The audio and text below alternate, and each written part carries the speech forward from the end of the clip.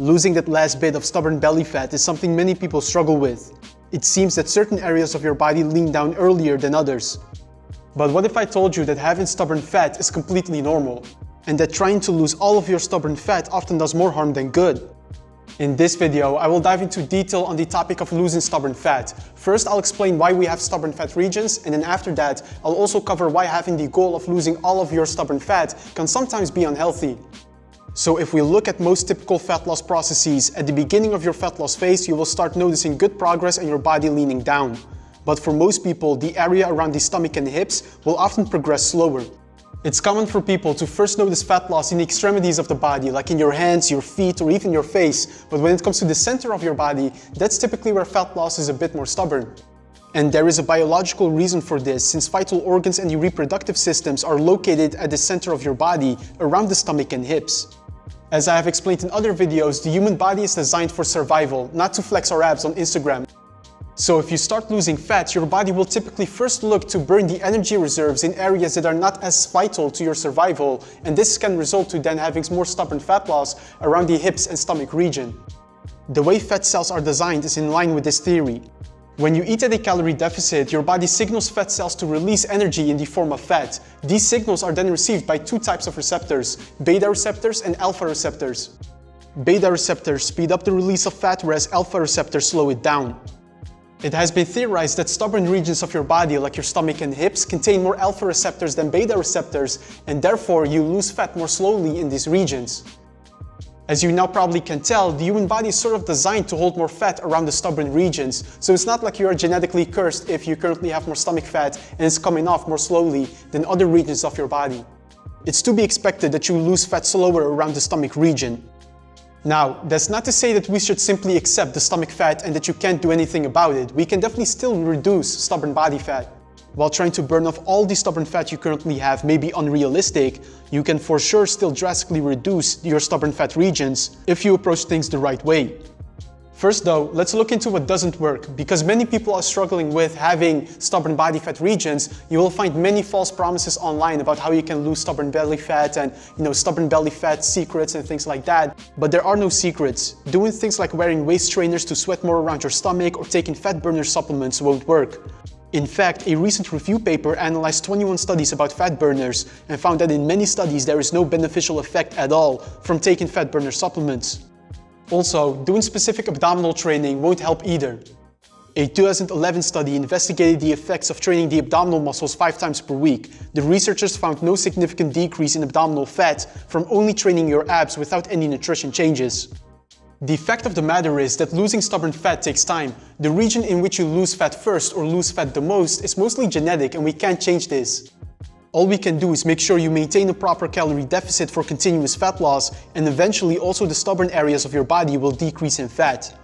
This means that the true stubborn body fat solution is not necessarily taking a supplement or using an advanced training method, but it's simply to stay patient.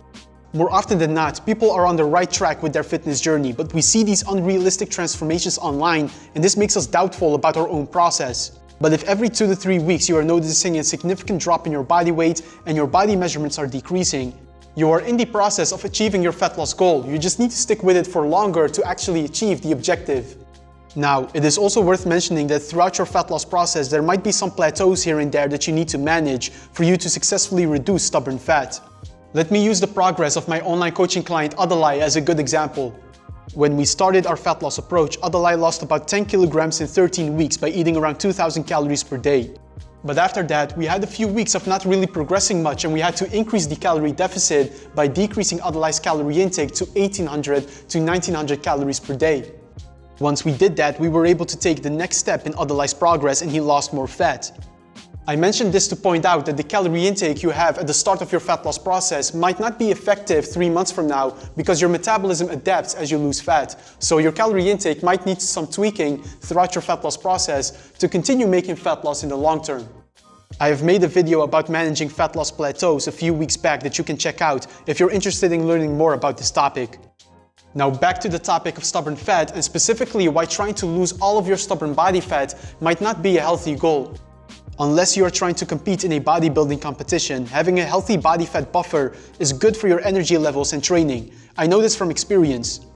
In the past months, I made it one of my objectives to properly lean down, and I was successful in this, but then I got a bit greedy and I was like, let me try to lose even more stubborn stomach fat, and that backfired.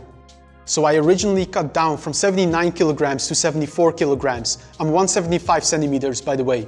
And everything was all good here, but I tried to test my limits and then cut down to 72 kilograms, and this didn't feel right. I looked smaller, my muscles were actually somewhat deflated because I wasn't able to eat as much. And also, in training, I just noticed my stamina dropping tremendously.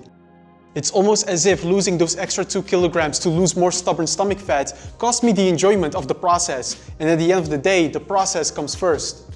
If I can't enjoy my process, it won't last and my consistency will eventually fade.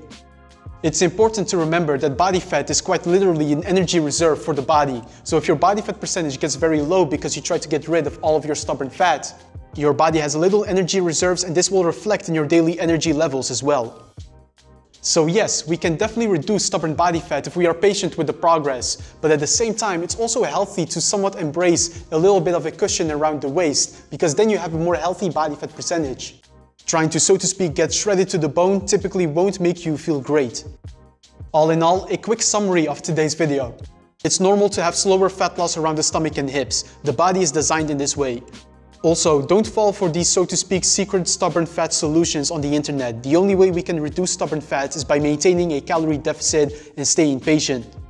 And lastly, for most people, don't set the goal of losing all of your stubborn fat, as this requires you to cut down really deep to the point that your energy levels are negatively impacted. And that was all for today's video. I hope you now have a more clear understanding of why we have stubborn fat regions and why having some stubborn fat around the stomach and waist is completely normal and healthy. Now, if you found this video helpful, then definitely leave me a thumbs up. Also, subscribe to the channel if you haven't yet, and I will see you in that next video.